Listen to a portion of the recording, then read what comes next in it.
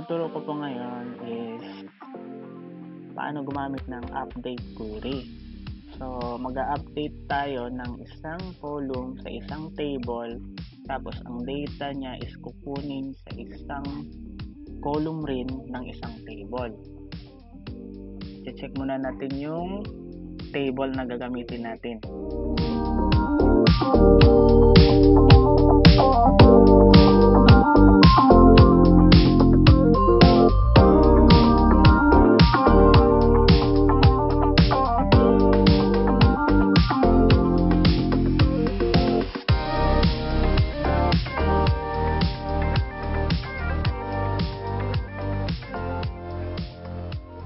Ito. So, makikita natin, ito yung mga list of medicine na may mga stocks. Itong column na to.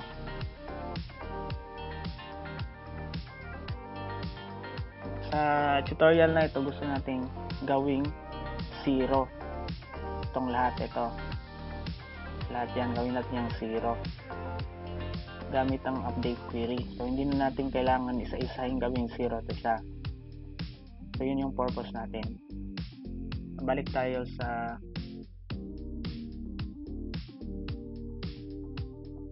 Workbench. So, yung kanina nakita natin na list of stocks, dito yun na table. Itong table inventory. So, dito natin yun siya makikita. Pero, sa PH006 is naka 3240 siya.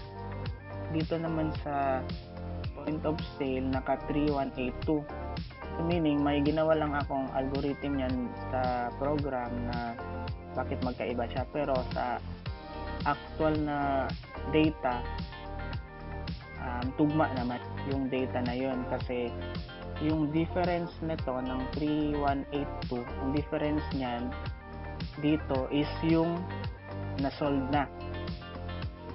So, hindi na natin yung siya i-discuss. Basta ang purpose natin is gawin tong 0 lahat. So, ganito. I-check muna natin yung invoice sa table invoice, kasi itong dalawa yung i-relate natin. Itong table inventory at saka table invoice. So, yan yung i-relate natin. Check muna natin to siya. Okay, so sa table invoice naman, ito yung mga medicine na na-sold out. Yung mga nabenta na. So ito yun, ito. Yan.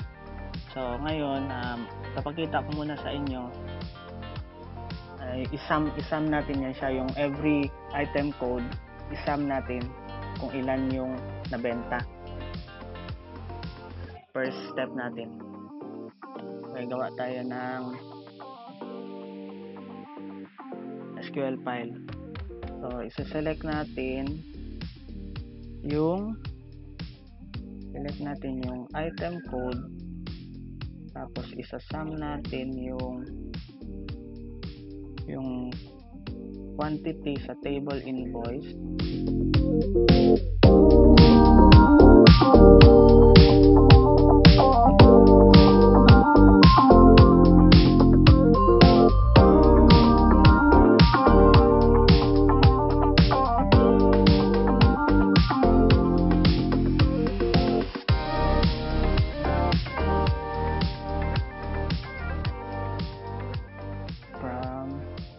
Table invoice. So, ito siya, isa-sum natin itong lahat para naka-group siya by item code.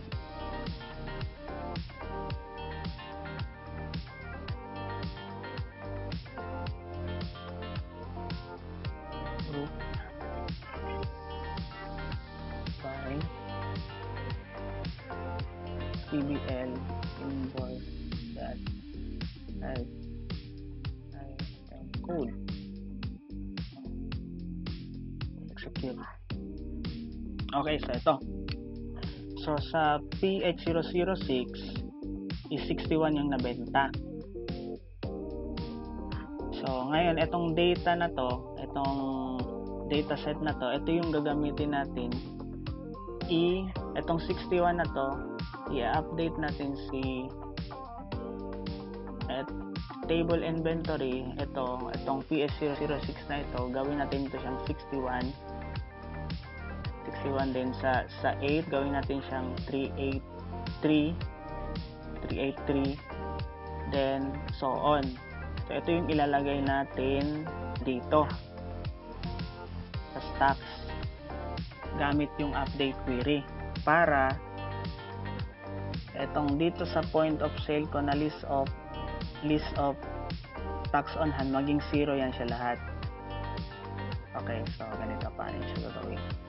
Add tayo ulit ng SQL file. So i-update natin siya. Ito yung query niya. Update tbl table inventory. Update natin yung table inventory. Set yung field ng stocks. Ito field stocks. So gawin natin ito siyang PH006, gawin natin siyang 61, then so on.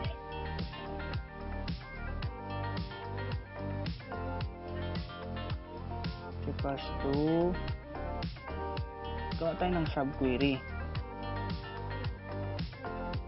Kunin natin data, yung ginawa natin na query kanina para makuha ang total na sold. tbl invoice that quantity. Parang binalik lang natin yung query kanina.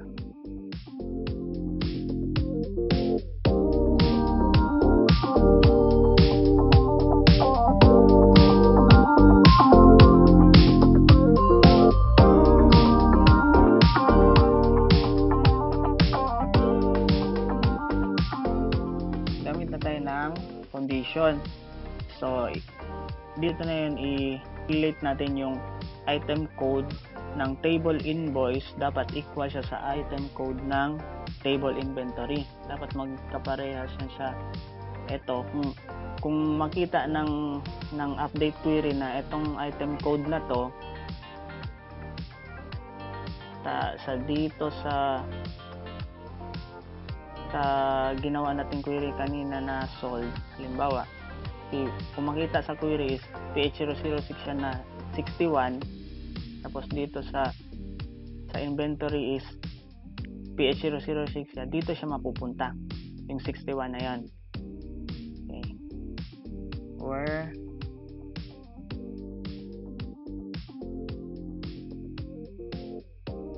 table invoice that item code equals to table inventory that item code, and group by table inventory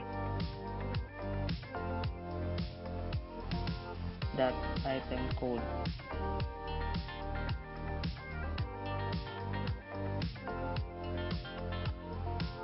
Yan. So okay, so ganyan. So try natin i-run, execute. Yan. Running na po yung query natin. Check natin kung tama ba yung ginawa natin, kung maging 0 ba yung stocks kanina. Ayun. So 867 rows affected.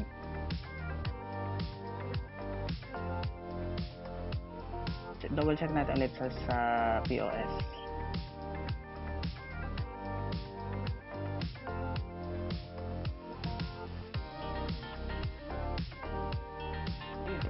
Zero na lahat. So, ganun lang kadali. Hindi mo na kailangan isa-isahin mo siyang lagyan ng 0 dun sa database table. tingnan natin sa back-end. Ginawa natin kanina. Ito, refresh natin siya. So, yun, lumabas yung 61 dito sa kanina ginawa nating query. So 61 sa 6, sa 8 naman is 383 dito sa kabila, and so on. Okay, so success yung query natin.